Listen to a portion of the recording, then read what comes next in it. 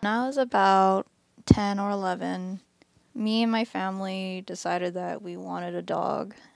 And we've been traveling from San Leandro all the way to Modesto just to find the perfect dog. And when we went to Dublin, we arrived at a PetSmart. It was an adoption day and we wanted to see what kind of dogs they had.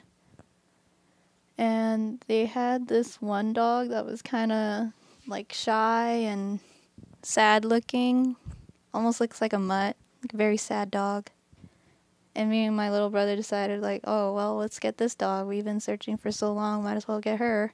And then my mom spotted this cute little brown dog in the hands of an old lady.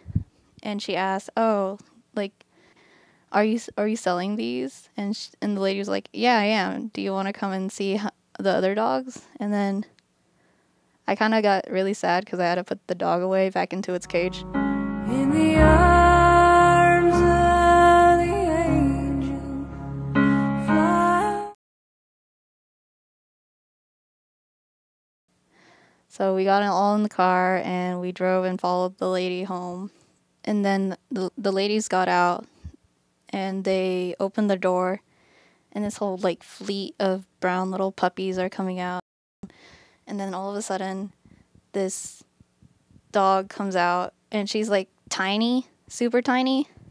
And she just comes out the door. She looks at us with this like 100-mile stare. I decided to name her Hershey.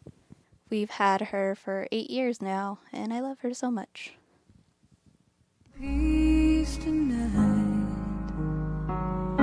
In the arms of the angel, fly